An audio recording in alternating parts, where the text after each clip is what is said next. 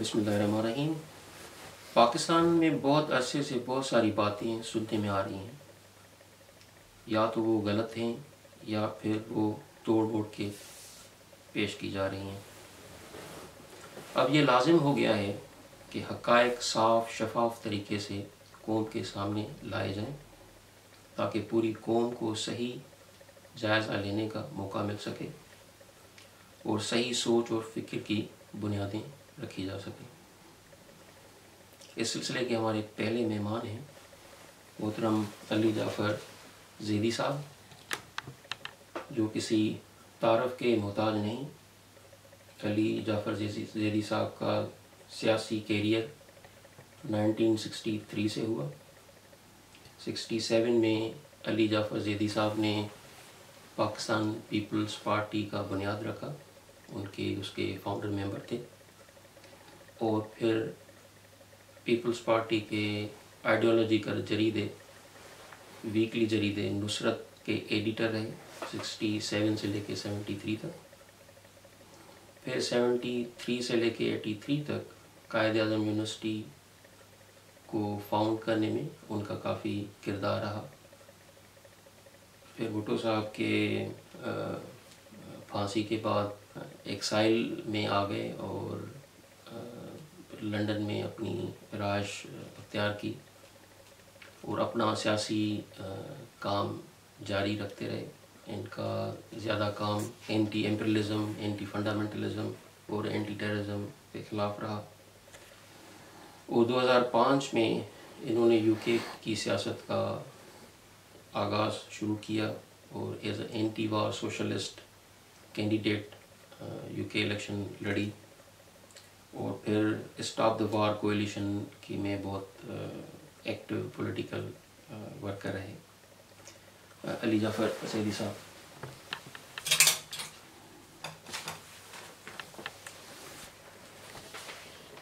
سر، آپ سے ہم آج چھوٹا سا انٹرویو کریں گے اور ہم چاہیں گے کہ ہم سمجھیں اس وقت جو پاکستان میں کرائسس ہیں، اسپیشلی گورننس کے کرائسس، پولیٹیکل کرائسس اور انگنت کرائسس، ایک سوچ یہ پائی جاتی ہے کہ پاکستان کے ان سارے مسائل کا جو بنیاد ہے وہ پاکستان کے ابتدائی سالوں میں رکھا گیا۔ ہم چاہیں گے کہ پاکستان کے ابتدائی سالوں کو کھنگالا جائے تاکہ ہم سمجھ سکیں کہ آج کے کرائسس کیوں ہیں اور کون سا پولیٹیکل ڈس آرڈر ہے اور اس کو کیسے ہم ٹھیک کر سکتے ہیں۔ تو آج میرا آپ سے پہلا سوال ہے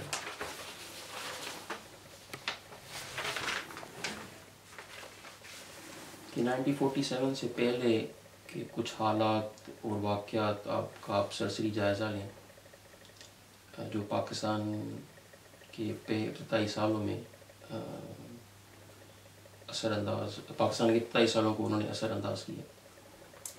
جی سمر صاحب، بہت شکریہ۔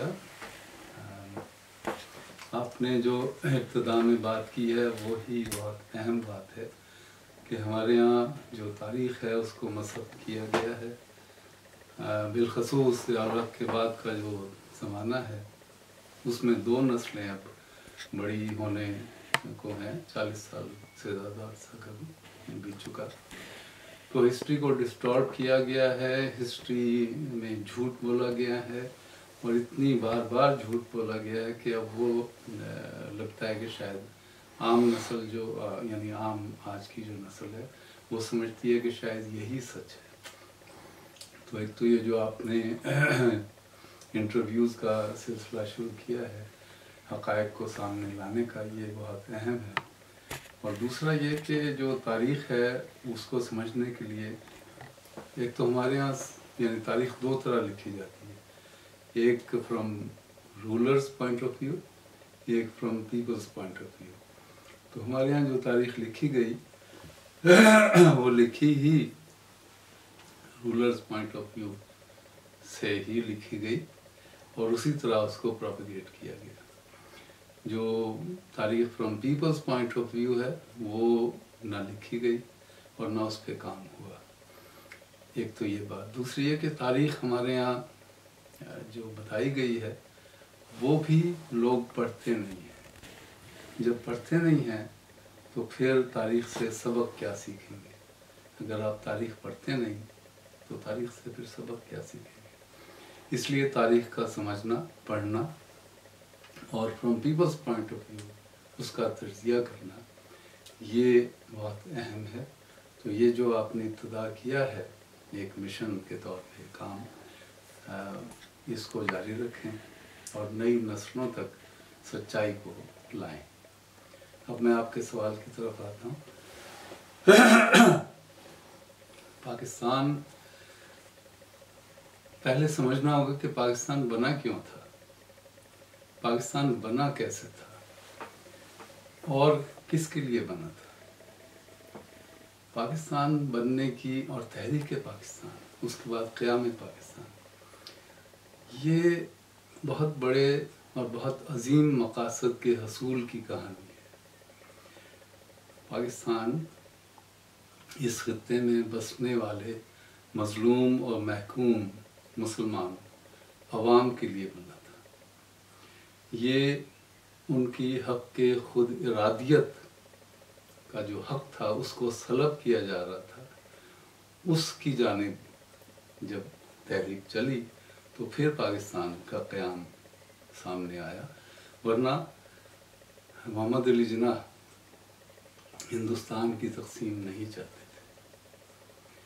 جب انہیں یہ یقین ہو گیا کہ مسلمانوں کی اقلیت جن علاقوں میں اکثریت کے طور پہ بستی ہے ان کو ان کا سیاسی یا حکمرانی کا حق نہیں دیا جا رہا، تو پھر پاکستان کی بات چلی اور قیام پاکستان کی بات چلی. اس سے پہلے تک جو کہ بلکہ جو آپ کا ریزولوشن ہے اس میں بھی You mean 1940 resolution? 40 کا جو ریزولوشن ہے وہ بھی حکمرانی کے حقوق کی ریزولوشن ہے. تقسیم ہند کی ریزولوشن نہیں ہے. وہ اس میں ایک فیڈریشن کی کا مطلب قائد اعظم پورے ہندوستان کو ایک فیڈریشن کے طور پہ چلانا چاہتے تھے، جبکہ گاندھی، ولبھ بھائی پٹیل اور نہرو اس کو ایک یونٹ کے طور پہ چلانا چاہتے تھے. اس یونٹ میں مسلمانوں کو وہ سیاسی اور معاشی آزادی نہیں مل سکتی تھی جس کے لیے انہوں نے پھر سٹرگل کی. اور ایک وقت ہے 1940 کے بعد جب قائد اعظم اور عوام یہ، ورنہ اس سے پہلے تو مسلم لیگ نوابوں کی اور رولنگ ایلیٹ کی جماعت تھی. چنانچہ پاکستان یہاں کے اس خطے میں بسنے والے مظلوم اور محکوم عوام کی معاشی اور سیاسی محرومیوں کے حوالے سے بنا. یہ کسی چور، ڈاکو، لٹیرے، مذہب فروش طبقے کے لیے نہیں بنا تھا. اب یہ بہت بدقسمتی ہے کہ پاکستان بننے کے بعد وہ تمام طبقات جن کے خلاف عوام نے یہ جدوجہد کی وہ حکمرانی میں آئے، اور آج پاکستان ایک اور بہت بڑا جھوٹ گھڑا گیا کہ پاکستان اسلام کے نام پہ بنا تھا. چنانچہ آج نہ صرف وہ حکمران طبقات بلکہ مذہبی جماعتیں بھی عوام پر اور پاکستان پر کاٹھی ڈال کر بیٹھنا چاہتی ہیں اور حکمرانی کا حق اپنے پاس رکھنا چاہتی ہیں. عوام کو یہ حق نہیں دینا چاہتی جس کے لیے عوام نے سٹرگل کی تھی، آزادی حاصل کرنے کی سٹرگل کی تھی. اور یہ ہے وہ ابتدائی نظریہ جس کے لیے پاکستان قائم ہوا تھا. اب آپ کا جو سوال کا دوسرا حصہ ہے کہ وہ کون سے حالات تھے جس پر چل کر پاکستان کی آج جتنی برائیاں ہیں وہاں کے معاشی نظام میں، وہ آج ہم جہاں پہنچ گئے ہیں، جہاں کھڑے ہیں، اس کی ابتدا شروع میں جو رکھی گئی وہ کیا تھی. ایک تو طبقاتی حوالہ جس کا میں نے ذکر کیا. دوسرا تھوڑا سا تاریخ میں آپ کو تھوڑا سا میں پیچھے لے جاؤں. دوسری عالمی جنگ جب ختم ہوتی ہے، اچھا ہمارے یہاں ایک عجیب لفظوں کا بھی استعمال بہت عجیب طرح کیا جاتا ہے. آپ یہاں دنیا میں ویسٹ میں تو آپ لفظ یوز جو کیا جاتا ہے وہ world war, first world war, second world war. ہمارے یہاں اس کو کہا جاتا ہے جنگ عظیم اول اور جنگ عظیم دوئم. جنگ عظیم نہیں ہوتی. ایک تو یعنی ہمارے یہاں جو ٹرمز ہیں، جو لفظوں کا سلیکشن ہے، وہ بغیر احتیاط کے کیا جاتا ہے. چنانچہ جنگ عظیم نہیں ہوتی. وہ پہلی عالمی جنگ تھی، یہ دوسری عالمی جنگ ہے. جب یہ دوسری عالمی جنگ ختم ہوتی ہے تو یہ جنگ کوئی اس کو پسند کرے یا نہ کرے، لیکن یہ جنگ سوویٹ یونین نے، اسٹالن نے دنیا کو یہ جنگ جیت کر فاشزم اور نازیزم سے بچایا. اور اس کی تعریف چرچل اور روزویلٹ، یہ دونوں، چرچل نے تو اعلان کیا 47 یا 45 کے امیڈیٹ بعد کہ میں سلوٹ کرتا ہوں اور آنے والی نسلیں یاد رکھیں گی ریڈ آرمی اور جو سوشلسٹ فورسز جو جنگ لڑی ہے، تو کئی نسلوں پر یہ احسان ہے. اب یہ کیسے ہوا کہ ایک دم سے یہ تبدیل ہوا سارا نیریٹو؟ وہ اس لیے تبدیل ہوا کہ 46 کے جو الیکشنز ہیں یورپ میں، وہ تمام ممالک میں جتنی پولیٹیکل پارٹیز تھیں انکلوڈنگ اٹلی، اس میں سوشلسٹ جو کمیونسٹ پارٹیز تھیں، انہوں نے الیکشن میں اکثریت حاصل کی. اور نیو یارک ٹائمز کا جو اس وقت کا ہیڈ لائن اس نے لگائی، جس کا اردو ترجمہ تھا کہ یورپ میں سرخ، یعنی یورپ میں سوشلسٹ چھا گئے. اب سوشلسٹ جب چھا گئے تو یہ ایک بہت بڑی ایک طوفان تھا جو 1917 کے انقلاب کے بعد، کنسولیڈیشن ہونے کے بعد، سوویٹ یونین سے اس جنگ کے بعد دنیا میں پھیل رہا تھا. یورپ بالخصوص چرچل اور یہاں کا جو کیپٹلسٹ طبقہ تھا وہ خوف زدہ تھا. اس طرح سے جو امریکہ تھا، جس نے برطانوی سامراج کی جگہ عالمی سامراج کے طور پہ ایمرج ہوا تھا اس جنگ کے بعد، اور اس نے یہ جگہ لے لی تھی، تو وہاں کا جو کارپوریٹ کیپٹلسٹ، یعنی کارپوریٹ کیپٹلزم کی یہ شکل تو نہیں تھی جو آج ہے، لیکن وہاں کا جو سرمایہ دار تھا، یہاں کی جو رولنگ ایلیٹ تھی، انہیں سوشلزم کے اس بڑھتے ہوئے سیلاب سے بہت بڑا خطرہ محسوس ہوا. اور اپنے ہی الائی، ان تینوں نے مل کے جنگ جیتی تھی نا. تینوں سے مراد آپ کی امریکہ، برطانیہ اور سوویت یونین. اب تینوں نے جنگ جیتی تو اچانک یہ کیا ہوا کہ ایک آدمی جو ہے وہ تو خراب ہو گیا، اور اس کے خلاف انہوں نے پروپیگنڈا شروع کر دیا. پروپیگنڈا کیا تھا کہ سوویت یونین کی طرف سے جمہوریت کو خطرہ ہے ایک، اور دوسرا سوویت یونین کی طرف سے مذہبی آزادیوں کو خطرہ ہے. یہ ڈھول اس وقت یورپ نے اپنے گلے میں ڈالا جو آج تک بج رہا ہے. چنانچہ مذہبی آزادیوں کا خطرہ روکنے کے لیے انہوں نے مذہب کے جو مذہبی تنظیمیں تھیں انہیں کھڑا کیا. پاکستان جیسے ملک میں انہوں نے مذہبی تنظیمیں اور ان کی سرپرستی شروع کی، اور یہ بات چل پڑی کہ پاکستان اسلام کے لیے بنا تھا.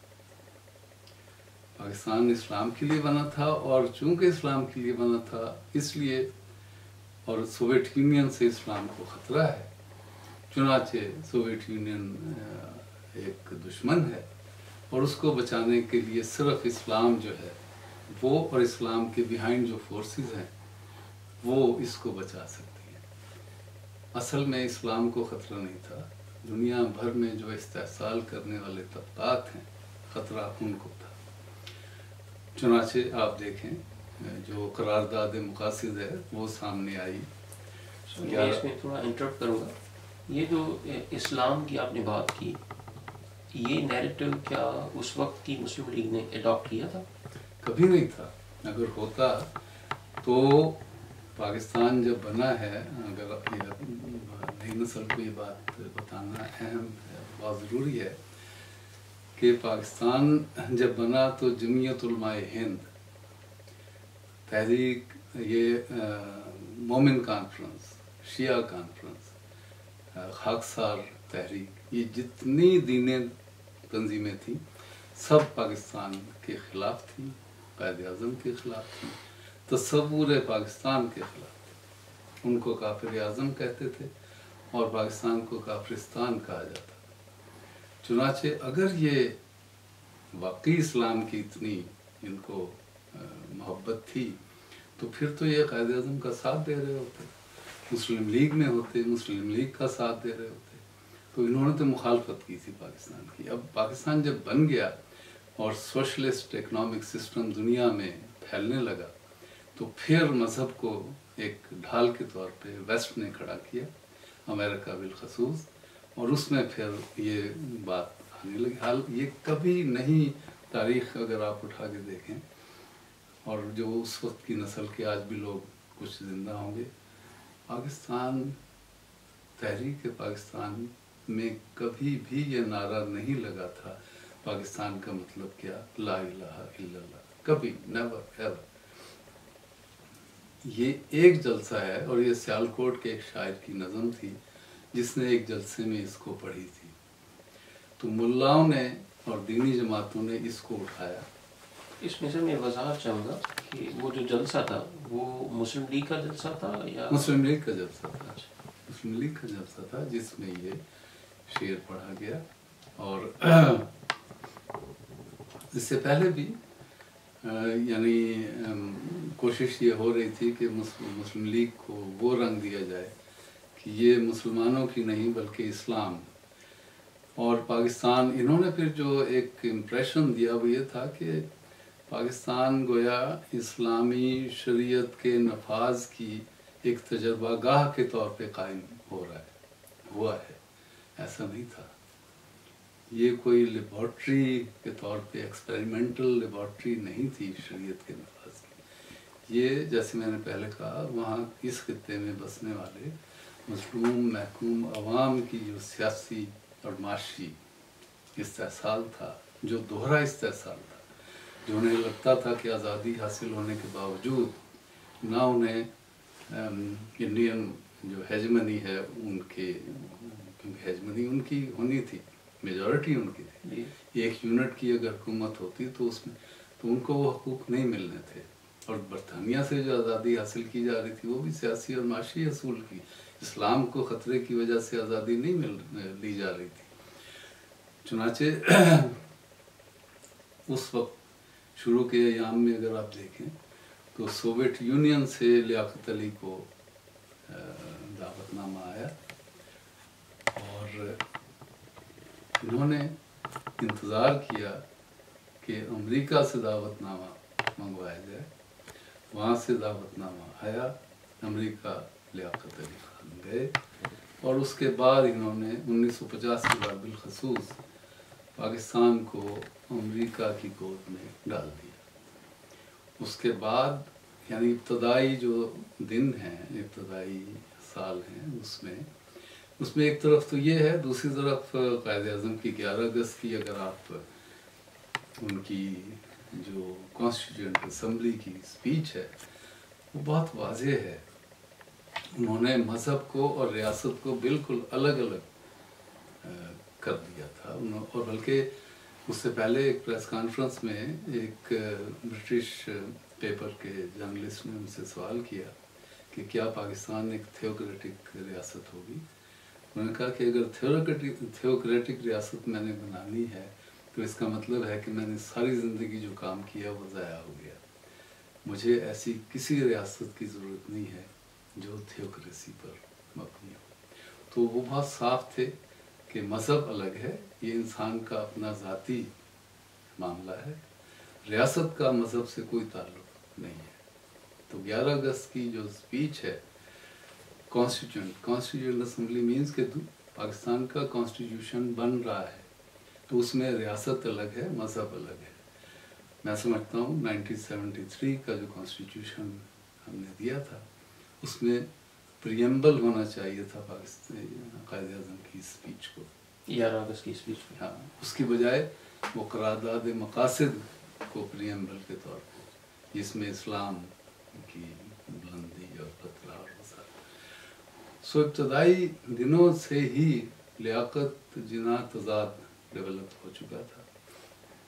اس کا اظہار ہمیں نظر آتا ہے کہ جب قائد اعظم اپنے آخری دنوں میں صورت میں بیمار ہیں تو یہ لیاقت علی اور چودھری محمد علی جو اس وقت پرنسپل سیکرٹری تھے، جو بعد میں پرائم منسٹر بھی بنے، یہ ان سے ملنے جاتے ہیں. تو محترمہ فاطمہ جناح نے بھی اپنی کتاب میں لکھا ہے، کرنل الہی بخش جو کہ معالج تھے جناح صاحب کے، انہوں نے بھی اپنی کتاب میں لکھا ہے کہ جناح صاحب نے کہا کہ یہ دیکھنے کے لیے آئے ہیں کہ میں اور کتنے دن زندہ ہوں، یہ میرا حال پوچھنے نہیں آئے ہیں، یہ دیکھنے کے لیے آئے. چنانچہ وہ تضاد ڈیولپ ہو چکا تھا، اور سو مچ سو کہ یعنی کمال کی ہماری تاریخ ہے اور بس قسمت تاریخ ہے.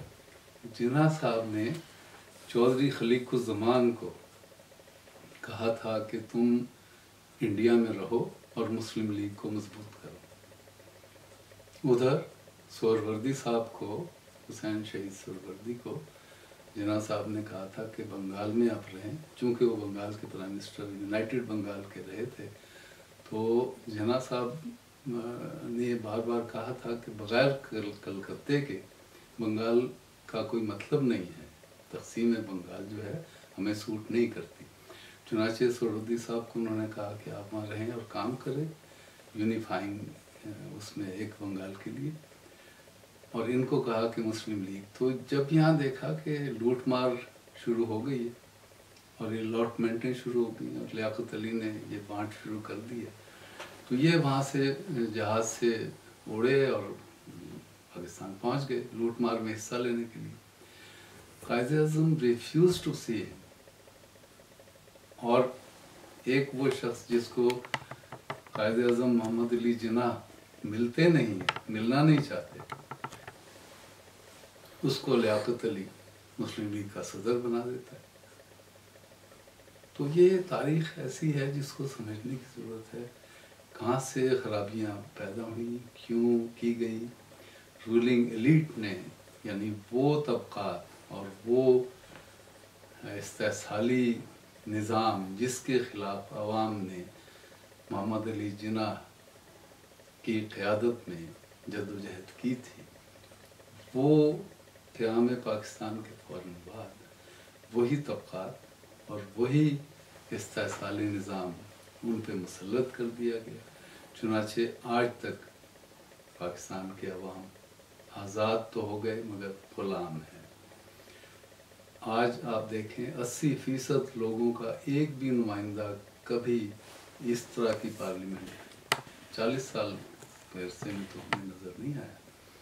ایک وقت ہے جو بھٹو صاحب کا الیکشن ہوا تھا 1970، اس میں مڈل کلاس کے کچھ لوگ پارلیمنٹ میں آئے تھے.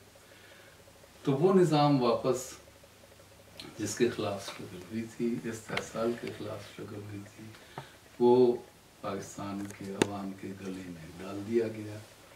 اسی طرح پاکستان اسلام کا قلعہ بنانے کی جو ابتدا کی تھی اینگلو امریکن امپیریلزم نے، وہ آج تک جاری ہے. اسلام کے نام پہ جنگیں دنیا میں مسلط کی گئی ہیں، جمہوریت کے نام پہ کی گئی ہیں. جتنی مڈل ایسٹ میں جنگیں ہوئی ہیں جمہوریت قائم کرنے کے لیے ہوئی، یعنی سو کالڈ جمہوریت، اور لاکھوں انسانوں کا خون بہا دیا گیا. اصل مقصد جمہوریت کا قیام نہیں ہے، مقصد ہے وہاں کے وسائل پر قبضہ کرنا، اور یہ جو اس وقت کا کارٹل ہے امریکہ کا، اسلحہ اور تیل، یہ کارٹل ہے جو کارپوریٹ کیپٹلزم اس وقت دنیا میں ہے، جس کو میں امپیرلزم کی شکل بن چکی ہے۔ ان کا انٹرسٹ شروع سے اگر آپ دیکھیں، ہم نے لیاقت علی نے ہمارا جو دفاعی معاہدہ یعنی ایگریمنٹ جو ہوتا ہے امریکہ کے ساتھ، کتنے کروڑ، میرے خیال 40 کروڑ کا اسلحہ خریدا جاتا ہے۔ تو یہ جو انڈسٹری ہے اسلحے کے جو سوداگر ہیں، ان کو منڈیاں بھی چاہیے ہوتی ہیں، ان کو لڑائیاں بھی چاہیے ہوتی ہیں، لڑائیاں ہوں گی تو اسلحہ بکے گا۔ چنانچہ لیاقت علی نے جو جا کر وہاں ایگریمنٹ کیا تھا، وہ پہلا اسلحے کے حوالے سے تھا۔ پاکستان کی پھر فوج کا جتنے اسلحے کی بنیاد امریکہ کے اسلحے پر رکھی گئی، اس کی جتنی بھی سپلائی ہے، تو آج بھی ایک پرزہ اگر چاہیے تو وہاں سے چاہیے ہوتا ہے۔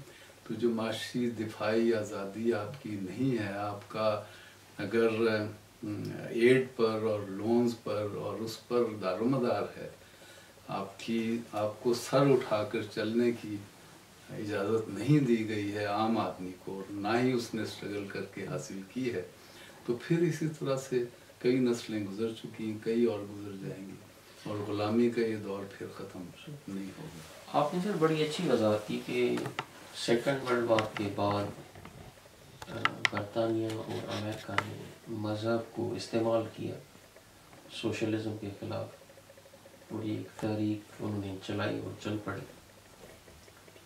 اس کے بعد آپ نے بڑی اچھی مثال دی کہ 11 اگست کو قائد اعظم نے مذہب اور ریاست کو بالکل الگ تصور اپنی کانسٹیٹیوشن اسمبلی میں دیا، اور ایک بڑا امپورٹنٹ فورا ہے۔ اور آپ نے یہ بھی کہا کہ کسی انٹرویو میں قائد اعظم نے یہ کہا کہ اگر وہ تھیوکریٹک اسٹیٹ چاہتے ہیں تو اس کا مطلب ہے کہ جو انہوں نے اسٹرگل کی ہے وہ بیکار ہے۔ تو ان ساری وجوہات کے باوجود کون سی وجوہات ہیں کہ آبجیکٹو ریزولوشن پاس ہوا، پھر اڈاپٹ ہوا اور آج تک چل رہا ہے؟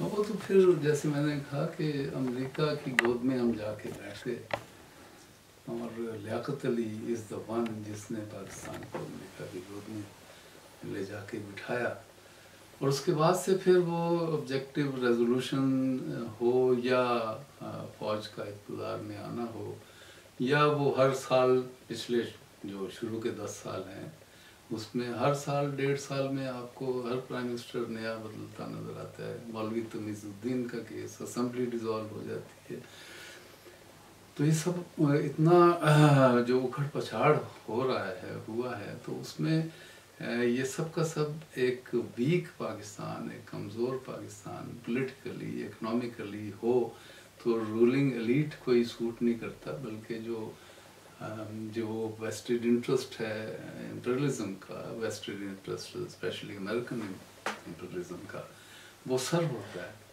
چنانچہ اسلام، قرارداد مقاصد، اسی طرح کی پھر بیوروکریسی۔ جی، تو 2 اہم باتیں سمجھنے کی بہت ضروری ہیں، اور تاریخ میں اس کا ذکر بہت کم ملتا ہے، کہ جب یہ خلیق زمان واپس آتے ہیں پاکستان، تو لیاقت علی نے ان کو اسائن کیا امریکہ کے کہنے پہ کہ عرب ورلڈ میں جائیں اور اسلامستان ایک بنایا جائے، جو کہ ڈھال کے طور پہ سوشلزم کا جو سیلاب ہے اس کو روکنے کے لیے مسلم ورلڈ میں، اور مسلم ورلڈ سے مراد مڈل ایسٹ ہی نہیں تھا بلکہ آپ کا ساؤتھ ایسٹ ایشیا میں جو ممالک ہیں ان تک، تو اس میں مسلم ممالک میں کو اکٹھا کر کے اسلامستان بنایا جائے، اور اسلامستان بنا کر پھر ان 2 باتوں پر کہ اسلام خطرے میں ہے، جمہوریت خطرے میں ہے، اور ہماری آزادیاں سلب ہو رہی ہیں، سوشلزم ہماری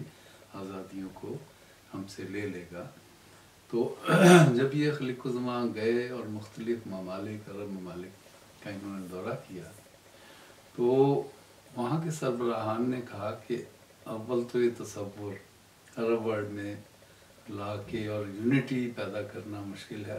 ہر عرب ورلڈ میں ہر ملک جو ہے اس کی اپنی اپنی ریکوائرمنٹس ہیں، آبجیکٹیو کنڈیشنز ہیں، کہیں بادشاہت ہے اور کہیں تو یہ. اور دوسرا انہوں نے یہ کویشچن کیا کہ اگر یہ ہونا ہے تو پھر یہ پاکستان اس کا مرکز کیوں ہو؟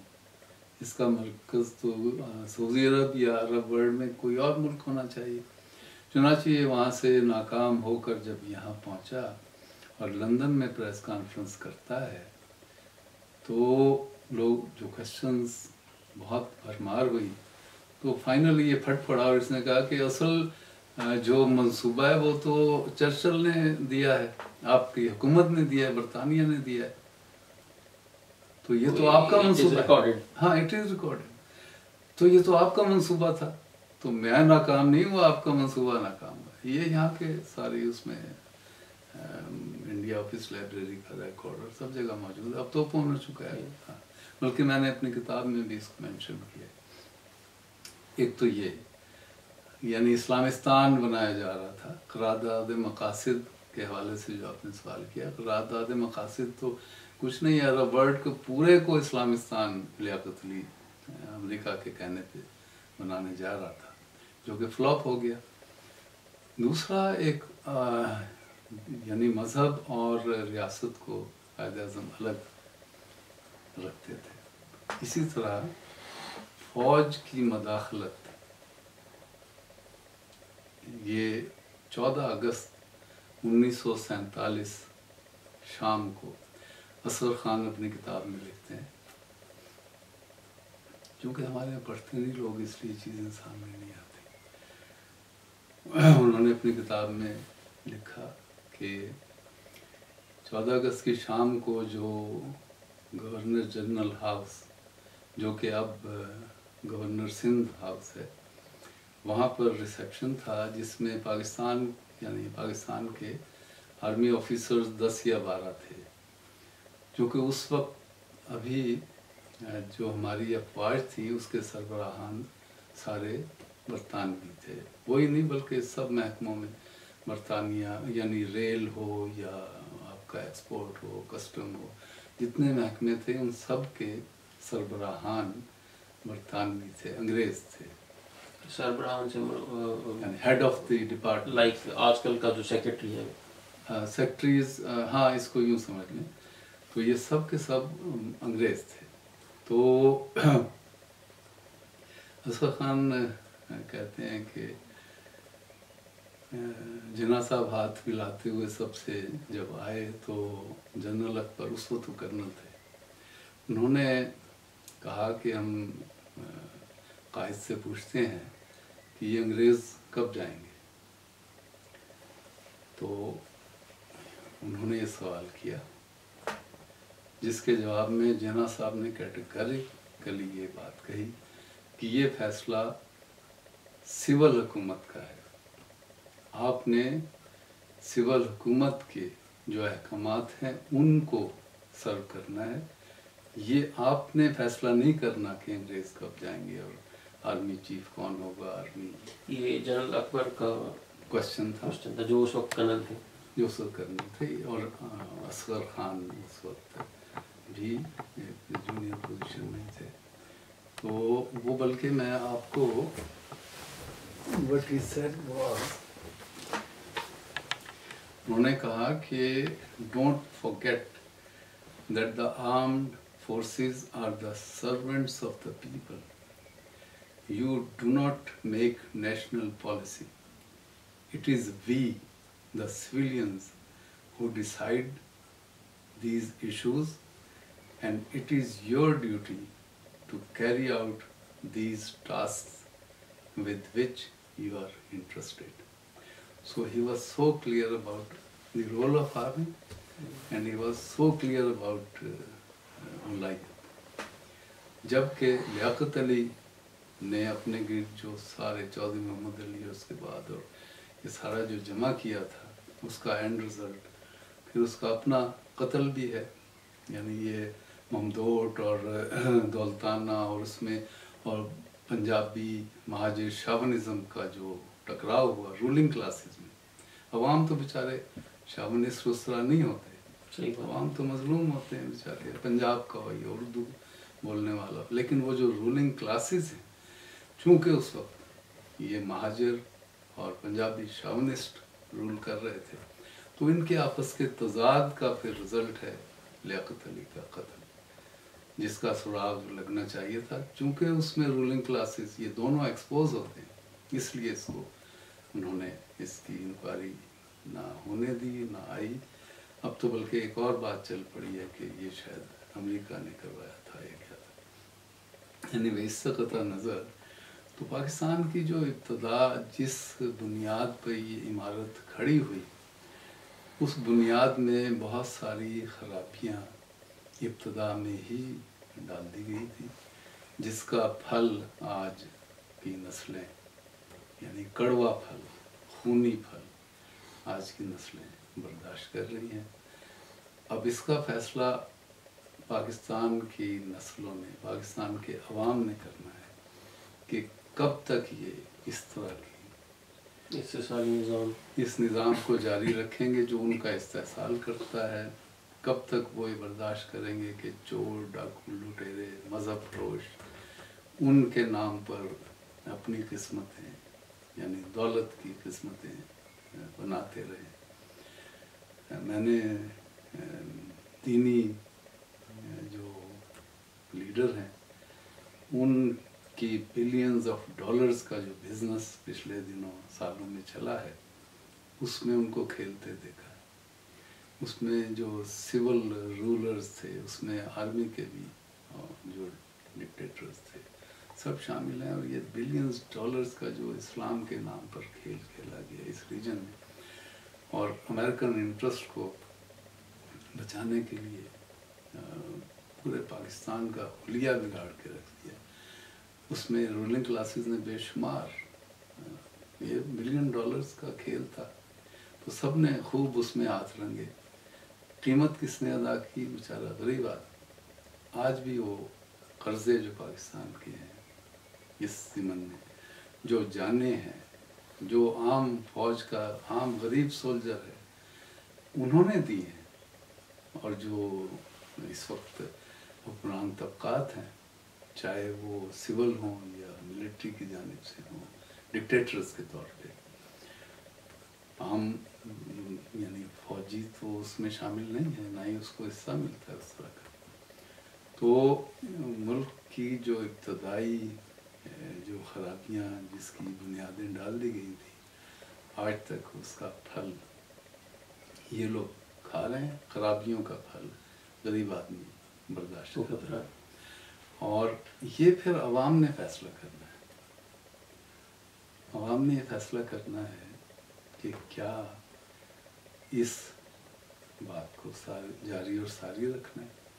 68 میں ہم نے عوام کو تیار کیا، 69 میں، اور انہوں نے ووٹ کے ذریعے فیصلہ دے دیا تھا کہ اس ملک کا معاشی نظام سوشلسٹ معاشی نظام ہوگا۔ اس ملک میں جمہوریت جو کہ عوامی جمہوریت ہے، عوام کی جمہوریت، یہ جو بورژوازی جمہوریت ہے، جو parliamentarian dictatorship of فیوڈلز and tribals ہے، اس کے اگینسٹ انہوں نے فیصلہ دیا تھا۔ یہ الگ بات کہ پھر امپلیمنٹ نہیں ہو سکا، لیکن اس قوم نے، عوام کے پاس جب آپ جائیں گے نا، اور انہیں یہ پتہ ہو کہ لیڈر آنیسٹ ہے، پروگرام اس کا ٹھیک ہے، تو وہ ہمیشہ فیصلہ ٹھیک کرتے ہیں۔ آج کی صورت میں عوام کا لیڈرشپ پہ اعتبار نہیں ہے، لیڈرشپ کا عوام سے کوئی تعلق واسطہ نہیں ہے، وہ ایک کھیل ہے بیچنے اور خریدنے کا۔ اس سے ہٹ کے اگر آپ بات کریں تو عوام کو نے ایک بار تو فیصلہ دیا، اب اس کے لیے اس طرح کی پارٹی چاہیے، اسٹرگل چاہیے، عوام کو ایجوکیٹ کرنے کی ضرورت ہے۔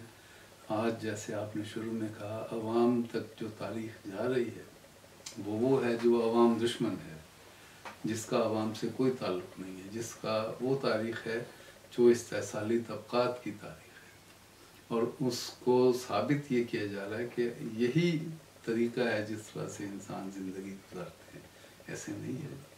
آپ نے سر بڑی اچھی بات کی جمہوریت کے اوپر۔ میرے ذہن میں سوال آ رہا تھا کہ 47 سے پہلے غالباً 46 میں الیکشن ہوا تھا جس میں مسلم لیگ بڑی اکثریت سے جیتی تھی، اور اس کے بعد آئی تھنک کہ کوئی بھی پراپر الیکشن نہیں ہوا انٹل 69 اور 70۔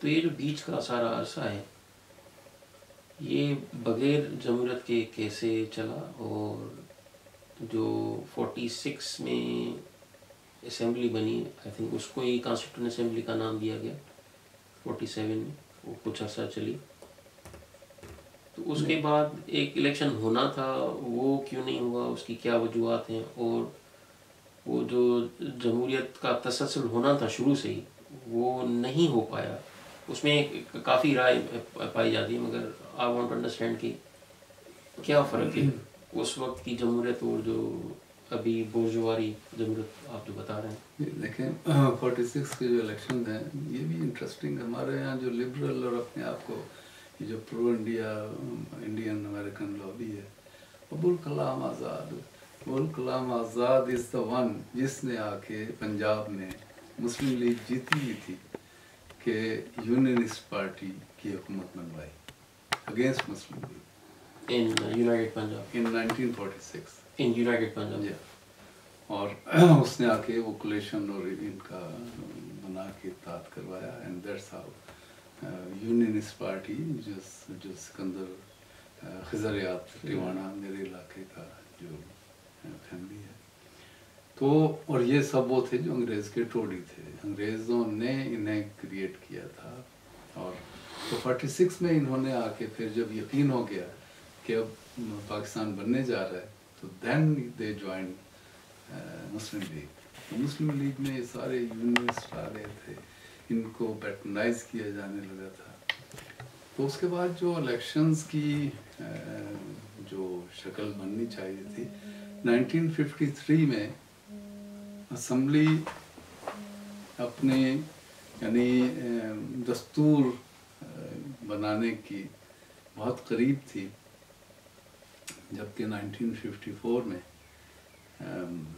جو حکومت ہے ڈیزولو کر دی گئی، اور مولوی تمیز الدین کا کیس سب کے سامنے ہے، پھر جو ہمارے یہاں مذاق چلا عدالت اور منیر کے حوالے سے، جسٹس منیر، وہ چلتا چلا گیا، لا آف نیسیسٹی آج تک چلتا چلا ہے۔ تو اس میں جو جمہوریتیں لائی گئیں بھٹو صاحب کے الیکشن کو چھوڑ کے، وہ آج کی ٹرمینالوجی میں تو انجینئرڈ کہا جائے، لیکن وہ جمہوریتیں رولنگ کلاسز نے اپنے حساب سے ڈیفائن کی، اور اس حساب سے اس کا مثبت نتائج جو تھے وہ حاصل کیے۔ یہ تمام لوگ جو جمہوریت کی خوبصورتی کے نعرے لگاتے ہیں، کون سی جمہوریت ہے؟ یعنی آپ آ کے یہ جو فیوڈل ٹرائبل ایکسپلائٹیٹیو سسٹم ہے، سوشو اکنامک سسٹم ہے پاکستان کا، اس کے آپ اسٹیٹس کو میں بلیو کرتے ہیں، اسی کو جاری رکھتے ہیں، اسی کے ذریعے آپ پھر استحصال کرتے ہیں، اس نظام کو جاری رکھتے ہوئے ووٹ لینے آپ جاتے ہیں، لیکن اس کے بعد تو یہ کون سی جمہوریت؟ جمہوریت کو بھی سمجھنے کی ضرورت ہے۔ جمہوریت ایک کیپٹلسٹ سوسائٹی، یہ انڈسٹریل ریولوشن کے بعد ٹریڈ یونینز نے جو اپنے جو مطالبات منوانا شروع کیے، اس کے نتیجے میں ووٹ کا حق ملنا شروع ہوا۔ ابھی 100 سال پہلے تک تو یہاں برطانیہ میں عورت کو ووٹ دینے کا حق نہیں تھا۔ چنانچہ یہ جو جمہوریت ہے، بورژوا جمہوریت، وہ انڈسٹریل ریولوشن کے بعد کیپٹلسٹ سوسائٹی کی پروڈکٹ ہے۔ اب بورژوا جمہوریت کو اگر آپ semi tribal, semi feudal society میں امپلیمنٹ کرنا چاہیں، یا اس کی شکلیں لوگوں کو دکھا کے مغرب میں یہ ہوتا ہے، مغربی جمہوریت میں ہوتا ہے، یہ جمہوریت کی خوبصورتی ہے، تو آپ بیوقوف بنا رہے ہیں لوگوں کو۔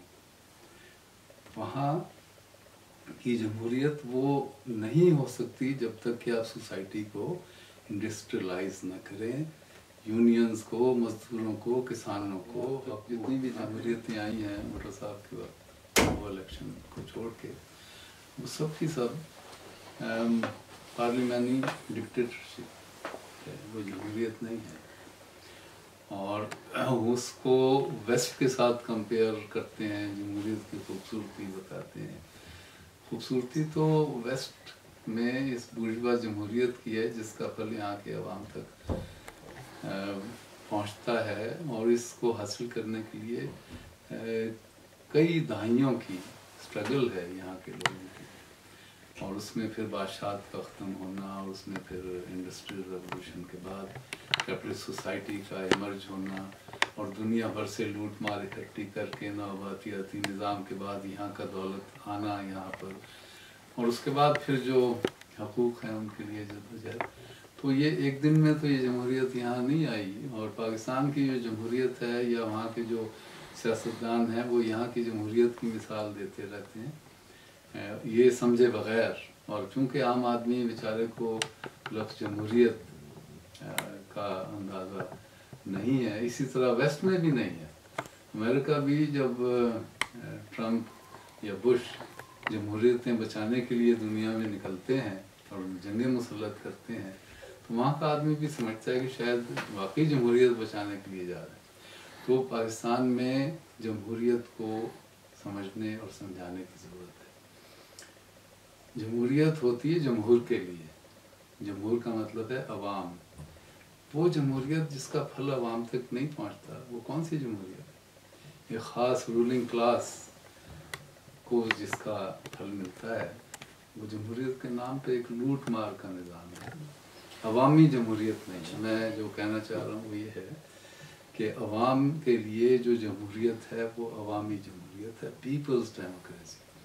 یہ سمجھنا ضروری ہے اور سمجھانا بھی کہ عوامی جمہوریت ہوتی کیا ہے. ایک چیز میں نے کافی سنی ہے، بلکہ کافی عرصے سے سنتے آ رہے ہیں، 90s سے جب یہ جمہوریت اسٹارٹ ہوئی تو ہم سنتے آ رہے ہیں.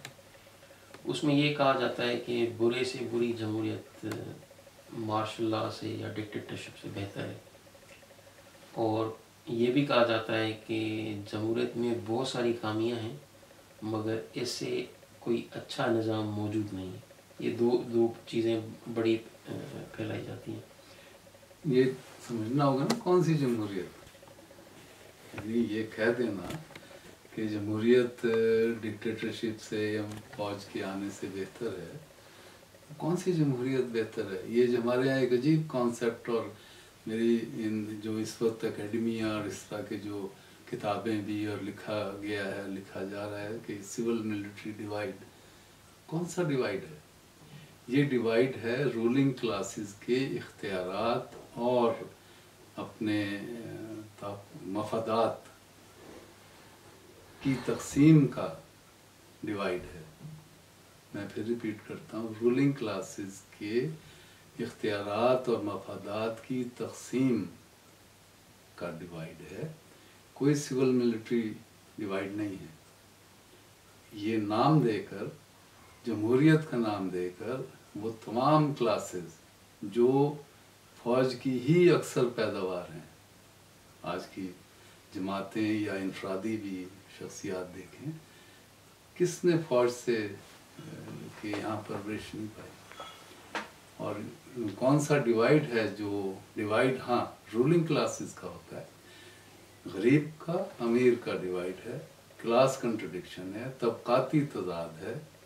طبقات کا ڈیوائڈ ہوتا ہے، ود ان کلاس ڈیوائڈ نہیں ہوتا. ود ان کلاس اگر ڈیوائڈ ہے تو وہ ان کے انٹرسٹ کا ڈیوائڈ ہوتا ہے، جس کو انہوں نے جمہوریت اور فوج کا ڈیوائڈ دے دیا ہے. اور اس جمہوریت کو یہ راگ الاپتے ہیں جس میں ان کے جتنے مفادات ہیں وہ رولنگ کلاسز کے وہ محفوظ رہیں اور وہ اپنا لوٹ مار کا نظام جاری رکھیں. یہ جمہوریت ہے کہ جہاں چور، ڈاکو، لوٹے، آج کی تمام پولیٹیکل پارٹیز جتنے جرائم پیشہ افراد ہیں ان کی آماج گاہیں ہیں. یہ جمہوریت ہے؟ جمہوریت نہیں ہے. 80% لوگوں کا ایک نمائندہ اس پارلیمنٹ میں نہیں ہے. اگر جمہوریت ہے تو پھر عوام کے لیے نہیں ہے، ان 10-15-20% کے لیے ہے، ٹھیک ہے نا؟ تو ہمیں جمہوریت کو ڈیفائن کرنا ہوگا. تھوڑا اس کو میں سوچوں گا کہ جو 46 میں جو الیکشن ہوا، جو جس آئی تھنک الیکشن میں ایسا سمجھیں کہ پاکستان کے لیے ووٹ دیا گیا، پاکستان بننے کے لیے ووٹ دیا گیا، یا جو ہمیں کہا جاتا ہے کہ پاکستان بننے کے لیے ووٹ دیا گیا، اس وقت کی جو جمہوریت تھی اس کو آپ کیسے کمپیئر کریں گے آج کی جمہوریت کے ساتھ؟ نہیں، کوئی پیرلل ڈرا ہو نہیں سکتا. وہ جمہوریت، وہ الیکشن جو ہوئے تھے، میں اس کو تھوڑا مزید ریفائن کروں گا. کیا وہ جمہوریت جمہور کے لیے تھی یا وہ بھی اسی طرح کی جمہوریت تھی؟ نہیں، وہ جمہوریت اس کو کہا بھی جا سکتا ہے. وہ جمہوریت کے نام پر فیصلہ یہ تھا کہ آپ مسلم لیگ کو چن رہے ہیں یا کانگریس کو چن رہے ہیں. ان پارٹیوں کے جو معاشی پروگرامز تھے اس پہ ووٹ نہیں تھا، ان کے سیاسی ایجنڈے پر ووٹ تھا. ورنہ جمہوریت اس کو یوں بھی کہا جائے کہ اگر یہ ریفرینڈم ہوتا کہ پاکستان بننا ہے یا نہیں بننا، تو وہ جمہوریت تو نہیں کہا جا سکتا اس کو. صحیح. تو جو الیکشنز ہوئے اس فضا میں اس وقت وہ یہ تھے کہ آپ کو مسلم لیگ چاہیے یا وہ چاہیے آپ کو کانگریس، اور ان کے بینر تلے آپ نے انگریز سے آزادی حاصل کرنی ہے. تو جو اس وقت کی جو الیکشنز تھے ان کا آبجیکٹیو انگریز سے آزادی حاصل کر کے اپنے یہاں جو حکومتیں ہیں وہ قائم کرنے کا یہ معاملہ تھا. تو وہ جمہور کے لیے ایک حد تک تو تھا کہ معاشی آزادی، سیاسی آزادی ان کو انگریز سے مل جائے گی. ہاں، لیکن اس کو یوں کہا جا سکتا ہے کہ وہ ایک طرح کا انگریز سے آزادی حاصل کرنے کا ایک ریفرینڈم تھا کہ آپ مسلم لیگ کے جھنڈے تلے سے لیں گے یا کانگریس کے جھنڈے تلے لیں گے. اور پھر یہ اس میں دوسرا پوائنٹ یہ تھا کہ آپ نے اپنی جو فیڈریشن، یعنی مقصد یہ تھا کہ جو مسلمانوں کی اکثریتی آبادی کے علاقے ہیں وہاں یہ نظر آئے کہ وہاں مسلم لیگ یا مسلم اقلیت جو ہیں وہ جیتے ہیں اور اپنا حکومت بنانے کا یا حکمرانی کا حق ان کو ہے. تو یہ پوائنٹس تھے اور الیکشنز جو تھے وہ ٹھیک ہوئے تھے. اسی طرح 70 یعنی بھٹو صاحب کا یا خان نے جو الیکشن کروائے وہ ٹھیک تھے. اس لیے ٹھیک تھے کہ جو اس وقت کی رپورٹس تھیں، جتنی بھی ایجنسیز کی رپورٹس تھیں وہ یہ تھیں کہ پیپلز پارٹی تو 20 سیٹوں سے زیادہ نہیں لے گی. اصل جو حکومت ہے وہ تو جماعت اسلامی، جو مسلم لیگ تھی قیوم خان کی اور کونسل مسلم لیگ دولتانے کی، یہ سب مل کر حکومت بنائیں گے. اور پیپلز پارٹی کو تو حکومت نہیں ملی. وہ تو جب رزلٹ آئے تو that was the shock to تو اس لیے وہ جمہوریت کو بھی سمجھنے کی ضرورت ہے. پھر جمہوریت اور یعنی سول ملٹری ڈیوائڈ کے نام پہ یہ جو تماشا چل رہا ہے اکیڈمیا میں، ایک عجیب و غریب بحث ہے جس کا عوام سے کوئی تعلق نہیں ہے، رولنگ کلاسز سے تعلق ہے. اس کو بھی عوام تک پہنچانے کی ضرورت ہے کہ یہ آپ کا. اور تیسرا ایک اور اہم جو میں سمجھتا ہوں پہلو ہے وہ یہ کہ پاکستان کے عوام اسٹاک ہوم سنڈروم کا شکار ہے. اسٹاک ہوم سنڈروم کیا ہوتا ہے یہ میں تھوڑا سا کھول دوں. مظلوم طبقات اپنی مظلومیت کی اس انتہائی درجے پر جب پہنچ جائیں اور وہ یہ سمجھنے لگیں کہ یہ جو ظالم طبقات ہیں اس میں سے ہی ہمارا نجات دہندہ ملے گا، تو اس کو کہتے ہیں اسٹاک ہوم سنڈروم. پاکستان کے عوام چونکہ ان کی رہنمائی کرنے والا اس طرح سے کوئی نہیں ہے، نہ اس طرح کی پارٹی ہے، نہ اس طرح کا کوئی نظریاتی بیس ہے، ڈاکومنٹ تک نہیں ہے، تو وہ پھر اس خلا میں یہ جو رولنگ کلاسز ہیں انہی میں سے سمجھتے ہیں کہ ہمارا نجات دہندہ یہیں سے، شاید یہ پارٹی نہیں تو یہ نہیں تو یہ، تو انہی میں سے وہ ظالم طبقات میں سے اپنے نجات دہندہ کی تلاش کر رہے ہیں، اور اسی تلاش میں وہ کبھی ایک پارٹی کو، کبھی دوسری پارٹی کو، اور مگر اس طرح مسئلہ ان کا حل نہیں ہوگا۔ اس اسٹاک ہوم سنڈروم سے پاکستان کے عوام کو نکلنا ہوگا، اور وہ تبھی نکلیں گے جب ان کو شعور دیا جائے، سمجھایا جائے، اور وہ سمجھنے کے بعد پھر تیار ہوں کہ حکمرانی کا حق ان کا ہے، حکمرانی کا حق ان کا نہیں ہے۔ عوام کی حاکمیت کے نام پر، عوام کی جمہوریت کے نام پر یہ جو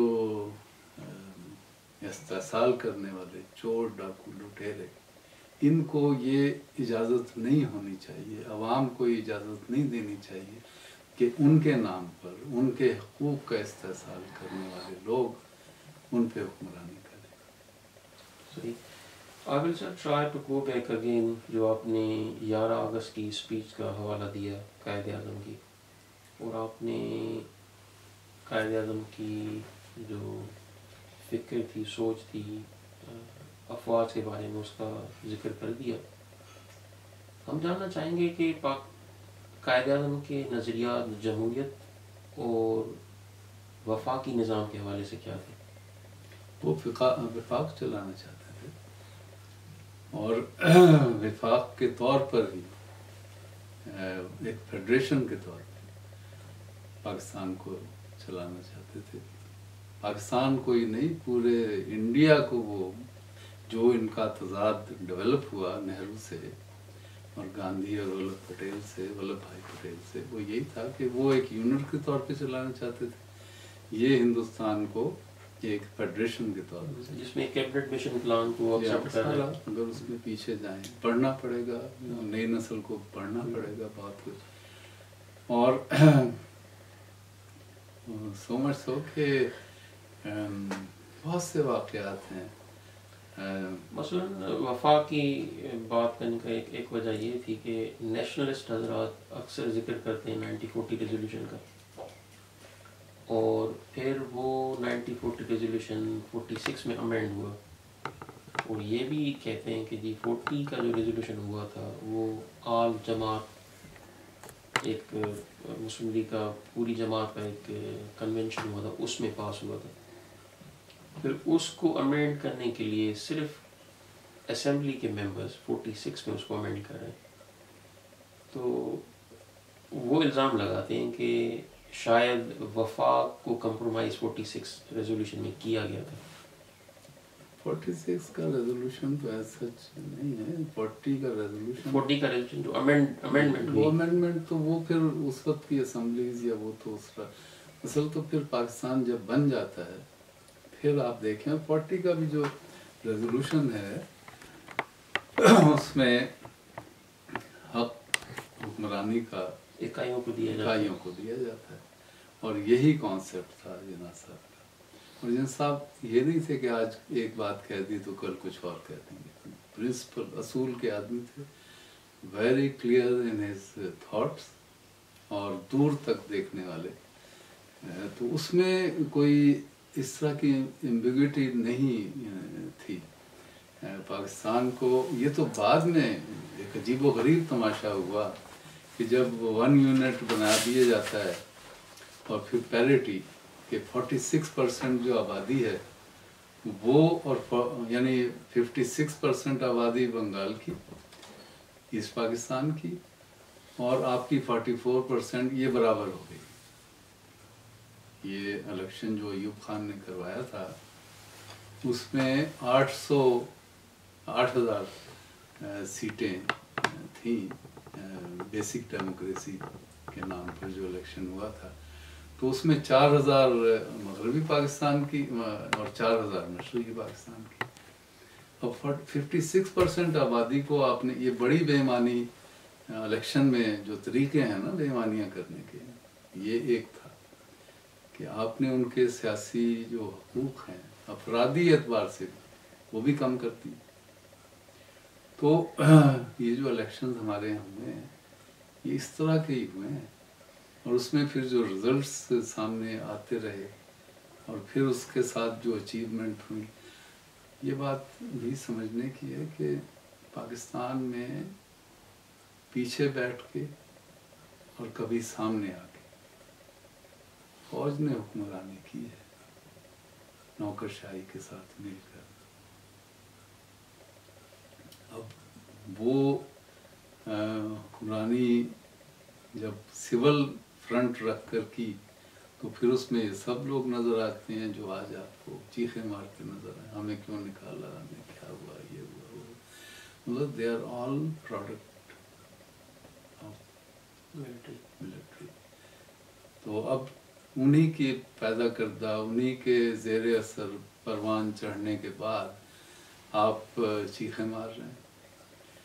اصغر خان نے اپنی کتاب میں، جیسے میں نے کہا، ذکر تو یہ کیا کہ، اور جناح صاحب نے یہ ان کو سنب کیا جواب دے کے، یہی اصغر خان ہے جو خط لکھتا ہے فوج کو بھٹو صاحب کے خلاف کہ آپ آئیں اور حکومت پہ قبضہ کریں اور بھٹو صاحب کی حکومت کو ختم کریں۔ تو یہ مائنڈ سیٹ رہا، اور اس میں اب یہ جو جمہوریت کی خوبصورتی والے لوگ ہیں یہ سارے کے سارے ان کی جیب میں بڑے پلے، ان کی سرپرستی میں جوان ہوئے، تو کون سی جمہوریت اور کون سی ڈکٹیٹرشپ؟ تو آپ کا خیال ہے کہ جو آج کی جمہوریت ہے اس کو امپروو ہونا چاہیے، اس کو جمہور کے لیے ہونا چاہیے، یا جمہور تو ہونی جمہوریت یعنی جمہور کے لیے چاہیے؟ یہ جو جمہوریت ہے، مطلب آپ چاہتے ہیں کہ کوئی الیکٹرل ریفارمس آئیں، یا کس طرح مطلب اس کو امپروو کیسے کیا جا سکتا ہے؟ جو موجودہ نظام ہے انتخاب کا، اس میں بنیادی تبدیلیاں لانے کی ضرورت ہے، ایسی تبدیلیاں جس میں عام آدمی الیکشن میں حصہ لے سکتا ہو اور لوگ واقعتاً اپنے علاقے کے ہر اس آدمی کو جس کو سمجھتے ہیں کہ اس کو آنا چاہیے، بلا تقسیم اقتدار یا پاور، لیکن پاور جو کچہری تھانے کی ہے وہ تو آپ کے علاقے کے جاگیردار کے پاس ہے، چاہے وہ پارلیمنٹ میں ہو یا نہ ہو۔ تو یہ بہت بڑی ریفارمز کی ضرورت ہے جس میں عام آدمی آزاد ہو ووٹ دینے کے لیے بھی اور الیکشن میں حصہ لینے کے لیے۔ آج کی موجودہ نظام میں تو عام آدمی سوچ بھی نہیں سکتا، چاہے وہ اخراجات ہوں یا آزادی سے ووٹ حاصل کرنا یا ووٹ ڈالنا، اس نظام میں نہیں ہے۔ تو بہت بڑے آپریشن کی ضرورت ہے الیکٹورل سسٹم میں، جس میں عام آدمی آزادانہ ووٹ دے سکے اور آزادانہ الیکشن کا حصہ ہو سکے۔ یہ بھی کہا جاتا ہے کہ پاکستان میں ممبر پارلیمنٹ کی الیکشن یا نیشنل اسمبلی کی الیکشن کوئی فائنینشلی ایزی بات نہیں ہے، یہ 2-3 کروڑ کی بات ہے۔ میرے ایک دوست سے بات ہوئی تو کہہ رہا تھا کہ 2-3 کروڑ جب تم نے پاکستان چھوڑا تھا اس وقت تھا، اب یہ 8-10 کروڑ کی بات ہے۔ تو وہ کروڑوں میں جب یہ اٹس اے بزنس تھا تو اس میں عام آدمی بیچارہ تو سوچ نہیں سکتا، عام آدمی کو تو یوز کیا جاتا ہے، اس کے ووٹ کو یوز کیا جاتا ہے۔ ہاں، جب آپ ایم این اے کے پاس فائنینسز نہیں ہوں گے، ایم این ایز کے پاس وہ اختیارات نہیں ہوں گے علاقے پہ کنٹرول کرنے کے لیے، یا ایم پیز کے پاس، تو پھر وہ اس پہ انٹرسٹڈ نہیں ہوگا۔ اس پارلیمنٹ میں وہ قانون بنانے نہیں جاتا، اس پارلیمنٹ میں وہ جاتا ہے مال بنانے کے لیے۔ جب پارلیمنٹ سے اس کو مال نہ بننے کا سسٹم اگر ملے گا تو پھر وہ پارلیمنٹ میں نہیں ہوگا. تو گراس روٹ تک آپ کو پاور دینے کی ضرورت ہے، اور جب تک وہ پاور عوام تک نہیں پہنچتی وہ معاشی اور سیاسی طور پہ آزاد نہیں ہو سکتا. تو اس کا سر مطلب یہ نہیں کہ کوئی نئی تحریک چلنی چاہیے جو اس قسم کے ریفارمز کی بات کرے اور لوگوں کو اویئر کرے.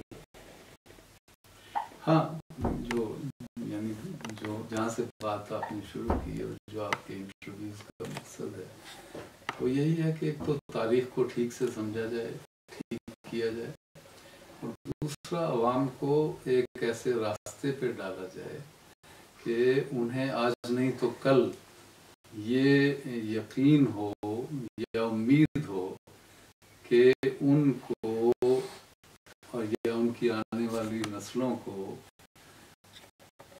مذہبی، سیاسی، معاشی آزادی ملے گی. وہ بھی سر بلند کر کے ایک عزت نفس کے ساتھ زندہ رہنے کا انہیں حق ملے گا، اور وہ بھی اپنے آپ کو ایک آزاد شہری، ایک پاکستانی کہلوانے میں فخر محسوس کریں گے. اس نظام کی جانب ایجوکیشن، پولیٹیکل ایجوکیشن کی ضرورت ہے. پارٹیز میں اگر کام ہو سکتا ہو تو بہت اچھا ہے، کیونکہ پارٹیز میں رولنگ کلاسز اپنی جگہ، لیکن اکثریت مڈل کلاس کی ہے جو اوپینین فارم کرتے ہیں. اگر وہ وہاں پر اس طرح کی اوپینین بنانا شروع کریں اور اپنے اندر سے الیکٹ کر کے پارٹیوں میں لوگ لائیں تو پاسبل ہے. پارٹیوں ایگزسٹنگ سسٹم میں بھی پاسبل ہے کہ کچھ بہتری کی طرف قدم جائے. انقلاب تو نہیں آئے گا، عوامی انقلاب اس طرح کی جو اصلاحی ریفارمسٹ پارٹیز ہوتی ہیں، انقلاب ان کے نہیں آتا عوامی انقلاب. لیکن ایک سوشل ویلفیئر اسٹیٹ بھی اگر آپ بنا دیں پاکستان کو، ایک سوشلسٹ اسٹیٹ بنانا تو ناممکنات میں سے لگتا ہے آج پاکستان میں، لیکن ایک سوشل ویلفیئر اسٹیٹ جو کہ انڈسٹریل یعنی کیپٹلسٹ سوسائٹی کا پروڈکٹ ہوتا ہے، تو پاکستان میں شعور دیں پاکستان کو، اور کچھ نہیں تو چلیں آپ ایک انڈسٹریل سوسائٹی بنا دیں، اور وہاں سے سوشل جو آپ کا سسٹم ہے ایک سوشل ویلفیئر اسٹیٹ کی جانب قدم بڑھ سکتا ہے، جہاں پر لوگوں کو روزگار کی ضمانت ہو، تعلیم کی ضمانت ہو، جہاں پر ان کو صحت کی، گھر کی مطلب بنیادی جو ضروریات ہیں. یہ تو ریاست کی ذمہ داری ہوتی ہے نا. تو ریاست کی ذمہ داری تو یہ ہے کہ چند افراد، چند گھرانوں کو وہ لوٹ مار کرنے کا پورا فری ہینڈ دے دے. تو یہ جمہوریت اگر ہے تو پھر یہ تو عوام کی جمہوریت نہیں ہے. چنانچہ اس پارٹیز کے اندر بھی اصلاحات ہو سکتی ہیں، وہاں بھی نوجوان نسل آ کر اپنی جگہ بنا سکتی ہے، اور معاشرے کو پٹری ٹریک پر ڈالنا، ٹھیک ٹریک پر مشکل نہیں ہے. ہمت، جذبہ اور کلیئرٹی آف تھاٹ ہے. ایک سر دوسرا سوال میرے ذہن میں آیا، کچھ دن پہلے آپ سے غیر رسمی بات ہوئی تھی، اس میں آپ نے ذکر کیا تھا کہ پاکستان کے پہلے وزیر اعظم لیاقت علی خان بیسیکلی ذمہ دار ہیں فوج کو سیاست میں لانے کے. اس کی آپ تھوڑی وضاحت فرمائیں گے؟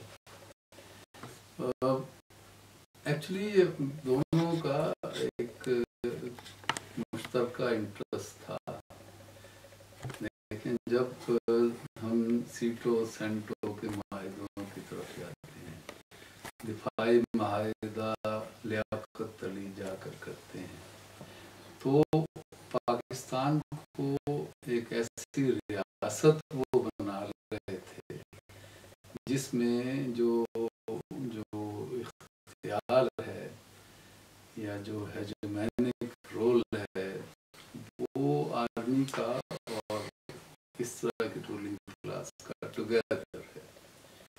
تو اس طرح سے انہوں نے ریاست کو امریکہ کی فرنٹ لائن اسٹیٹ بنانے کی ابتدا کی، اور اسی طرح سے انہوں نے پاکستان میں یہ معاہدے کر کے اور ملٹری امداد لے کر وغیرہ وغیرہ اس سب میں انہوں نے پھر پاکستان کو امریکہ کی گود میں جب ڈالا تو ملٹری کو انہوں نے آگے اٹھایا، اور پھر اس میں تو وہ اپنا ایوب خان کا سیکرٹری اور دوسرا بھائی جو تھا سیکرٹری آف اسٹیٹ امریکہ کا ڈیلس، ان دونوں سے اس کی دوستی تھی.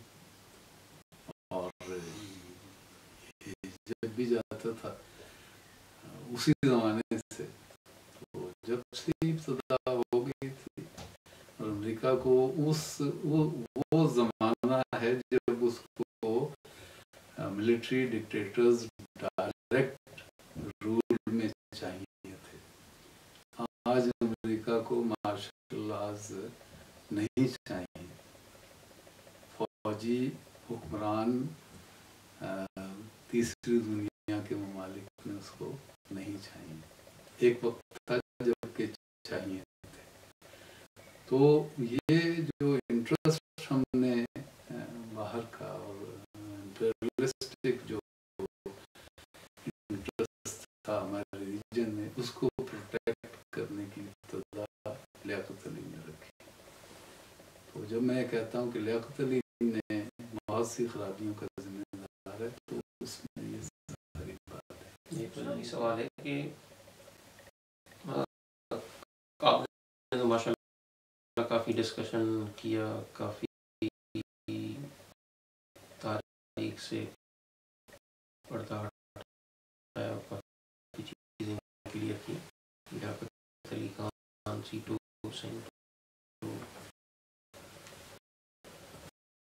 اور 46 کے الیکشن. میں سوچ رہا تھا کہ پاکستان کے ابتدائی سالوں میں کوئی ایسا واقعہ ہے، اگر وہ نہ ہوتا تو شاید پاکستان کی تقدیر بہت مختلف ہوتی ہے، بہت اچھی ہوتی.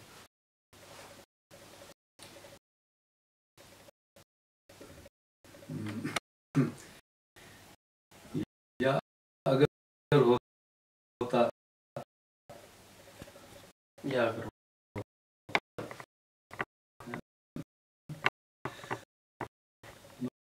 مسئلہ یہ ہے کہ تاریخ میں اگر اور مگر نہیں ہوتا. تاریخ وہی ہے جو ہے.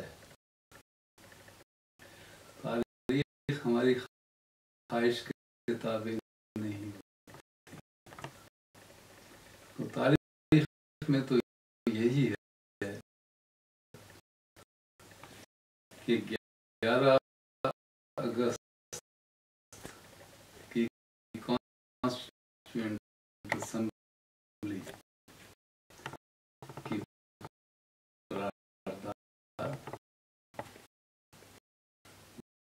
وہ بنیادی ستون ہے جس پہ عمارت کھڑی ہونی چاہیے تھی پاکستان کی، بنیاد ہے وہ. اور اس سے پہلے 10 اگست کو جو انفارمل میٹنگ ہوتی ہے کانسٹیٹیوئنٹ اسمبلی کی، تو اس میں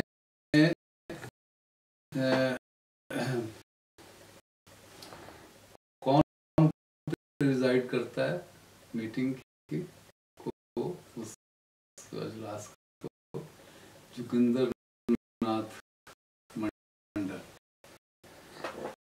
جوگندر ناتھ منڈل اچھوت ہندو تھے. اگر ملک میں شریعت نافذ ہونی ہوتی تو پھر جناح صاحب نے جوگندر ناتھ منڈل کو وزیر قانون بنایا تھا. تو پھر یہ نہ ہو.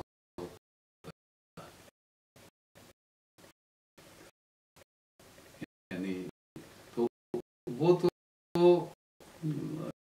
یہ جو اگر اور مگر ہے نا، یہ نہیں ہوتا. اگر یہی ہے کہ اگر کانسٹیٹیوئنٹ اسمبلی کی جو اسپیچ ہے اس کو فالو کیا جاتا. دوسرا میں سمجھتا ہوں کہ اگر جناح صاحب زندہ رہتے، ان کی بیماری ان کو اجازت دیتی اور کچھ سال اور گزر جاتے تو شاید ٹرینڈز بن جاتے. اور تیسرا، اگر لیاقت علی کی جگہ حسین شہید سہروردی وزیر اعظم ہوتے تو شاید پاکستان کے معاملات کسی اور ہوتے.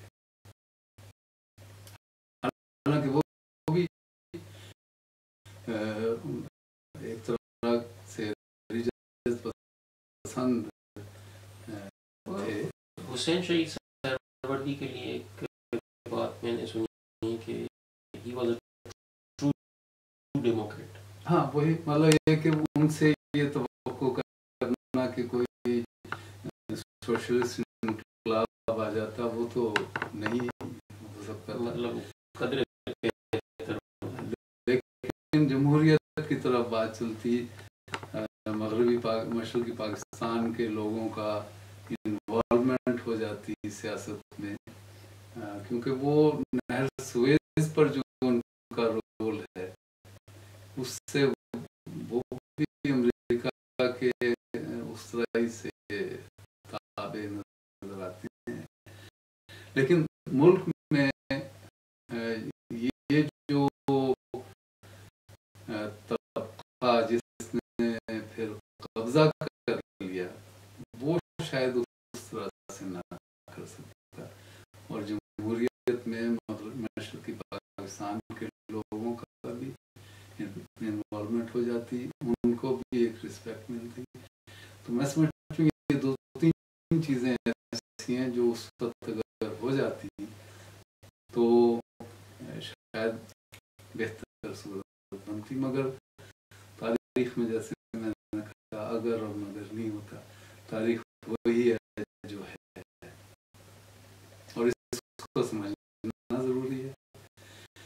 اس کو سمجھ کر اپنے مستقبل کی راہ کا تعین کرنا ضروری ہے. اگر ماضی کو پڑھیں